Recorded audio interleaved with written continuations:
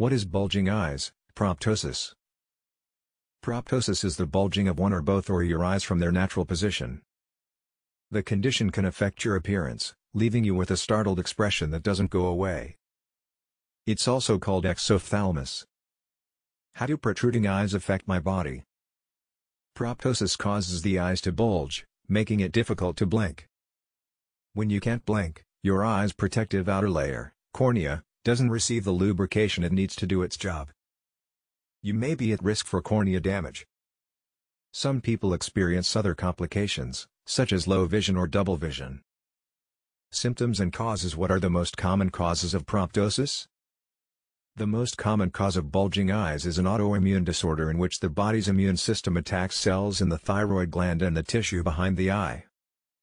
Proptosis in people with thyroid issues is also called thyroid eye disease. Who is most likely to experience thyroid eye disease? People who have thyroid issues, such as Graves' disease, hyperthyroidism, overactive thyroid gland. What are other causes of proptosis? Other potential proptosis causes include eye socket infections, tumors, which may include neuroblastoma and some soft tissue sarcomas. What are the signs of proptosis? When your eyes bulge, the white part is more visible. Eyeballs push forward from your eye sockets. Are there symptoms that I should be concerned about?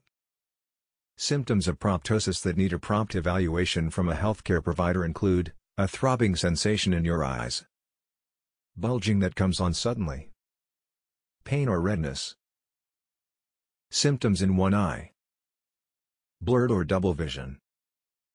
What are the other symptoms of bulging eyes?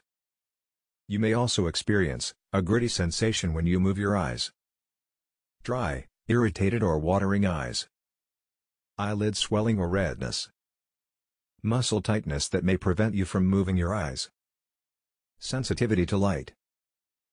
Diagnosis and tests. How is proptosis diagnosed?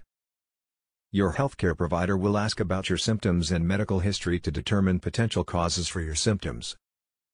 They also perform an eye exam that may include using a slit lamp to magnify the eye's surface and structures, checking for redness, soreness and irritation. What other tests might I need? Your healthcare provider may perform or recommend other tests, including exophthalmometry, which uses a special instrument to measure how far the eyeball is pushing out from the eye socket.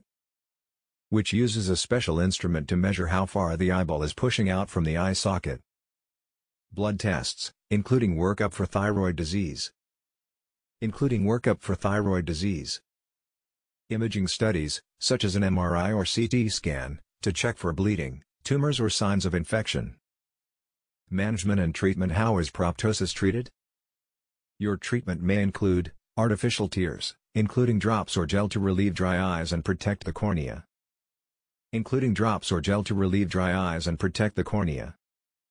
Antibiotics if you have an infection.